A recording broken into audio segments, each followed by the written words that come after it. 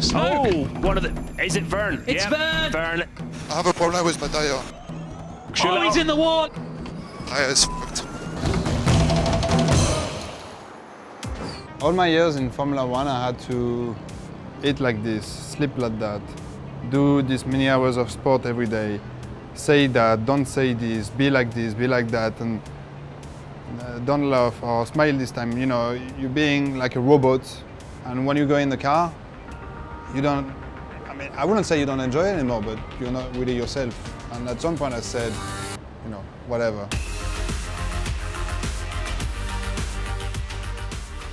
I want to have fun. I love what I do, so why should I behave differently if I don't feel like it? So yes, I need my fun.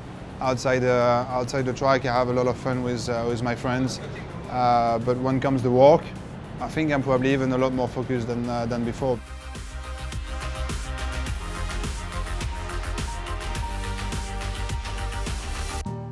The Chilean capital of Santiago plays hosts to the third round of the ABB FIA Formula E Championship. I love the city. I really like the country. I mean, in general, I always love the Latin American country. The 6th season of the all-electric racing series.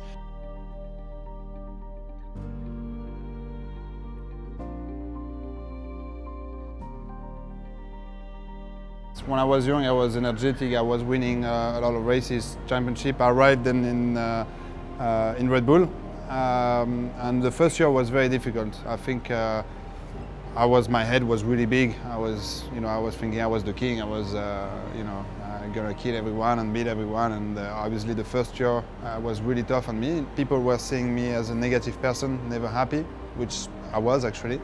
And it took me too long to understand that you should be smiling, and I think for 3 years I was not smiling, and then I got here this sticker of French guy being moody, and which I was.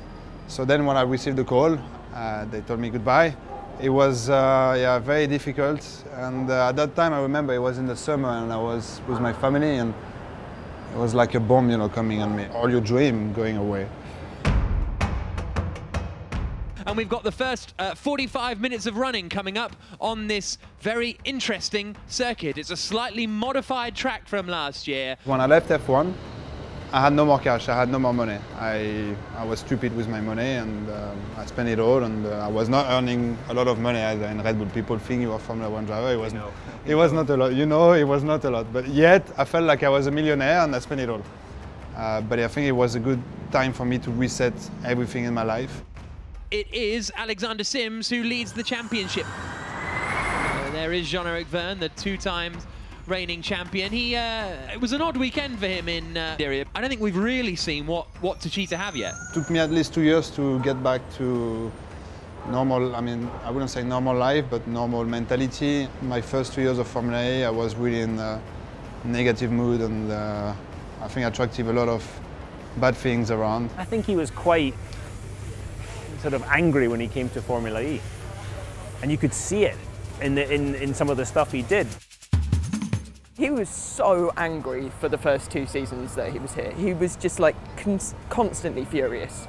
He was angry at himself, he was angry at being here, he was angry at not being in Formula One anymore. He went to Techeetah, and I'm thinking, oh, new team, how's it going to be? It was almost like he changed personality. And he became such a complete driver. This is when everything started to be good with me again. I lost all my confidence, but since no one really expected anything from me, I was able to work with the team very hard.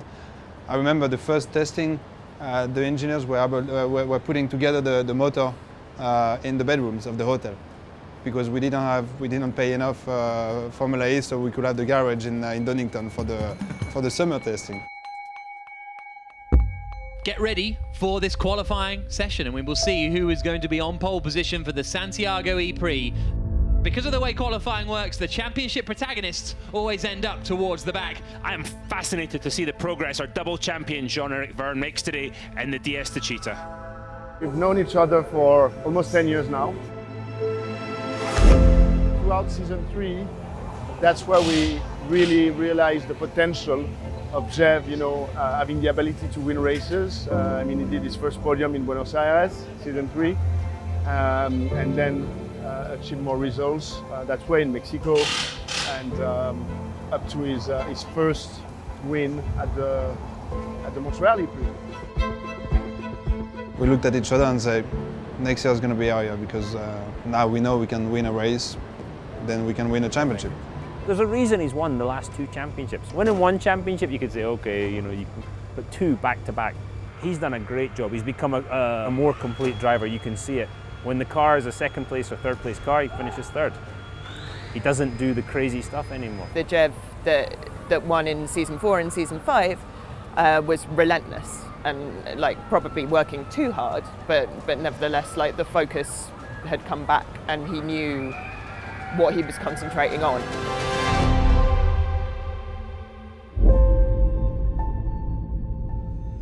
Welcome to South America.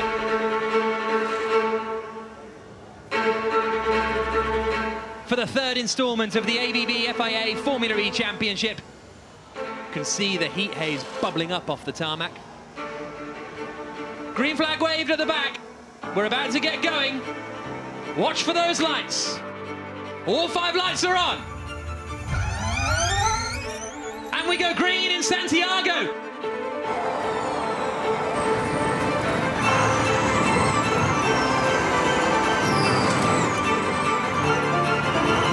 Attention all teams, this is race control.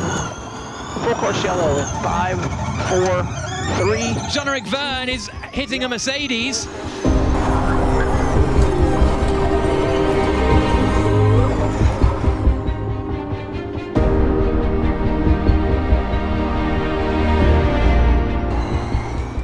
So both the Techeetahs there took it in sort of a formation flying kind of style, because Mortara just activated attack mode and now he sends it up the inside of Massa. These two have not played this clever at all. And it's Massa in the wall there. Yeah. He was certainly all over the place. He certainly had to slow down, Jack. He's gesticulating as they come up into the left-hander. Da Costa now on Jean-Eric Vergne coming up into turn 9 and not getting through this time around, even though Da Costa's in attack mode and Vergne is not, but now they are both out. Oh okay. Man, it's done. It's done. It's okay. It's okay.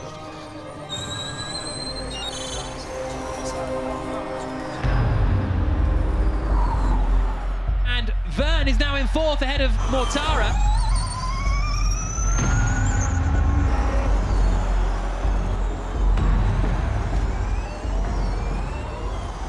With the attack mode, the difference in straight line speed is incredible. Oh, and he's going up the inside here, Jean-Eric Vergne.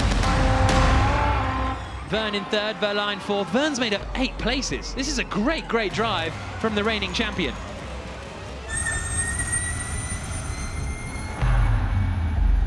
I have a problem with my tire. Smoke! Oh, is it Vergne? It's Vergne. Vergne. That front left bodywork that has been plaguing him all race after he picked up the damage earlier on. He might have to pit here. JEV, you have to box. We receive a warning, you have to box, except if you can remove this part of bodywork. Oh, he's in the wall. I think he tried to knock the front left off. That's why he drove into the wall.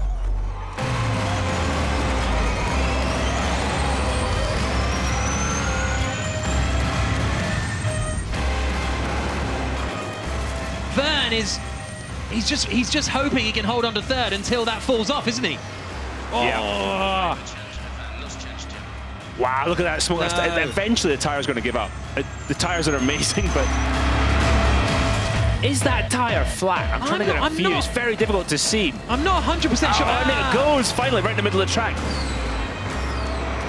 Vergne now has lost that piece of wing, so is he now fine? The tire looks low. The race direction wants you to pit. The race direction wants you to pit. But it's off now. It's off. We receive an order. I know, but it's what I receive in the RCNS. Jean-Eric Vergne in 6th position then. The drivers like Verline, he hit the wall and he has no penalty in Riyadh. And now he goes away and have to box. It makes no sense to continue, seriously. Tire is fucked. When you come racing, you come to win. I mean, as every other drivers. Yeah, it was really frustrating because even though the qualifying was not where we want to be, I knew we were going to be quick in the race. A wave to the crowd for Jean-Eric Vergne, the crowd giving him a big cheer. We worked really hard for this run. It was difficult because of the temperature, but I think we got it quite under control.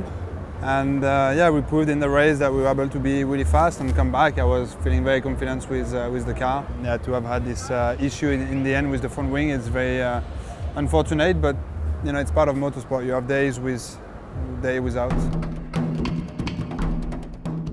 The philosophy I had in the race today, so you know, starting back, but having a good car and full confidence and enjoying myself, you know, going through the field, is the philosophy I'm going to have this season.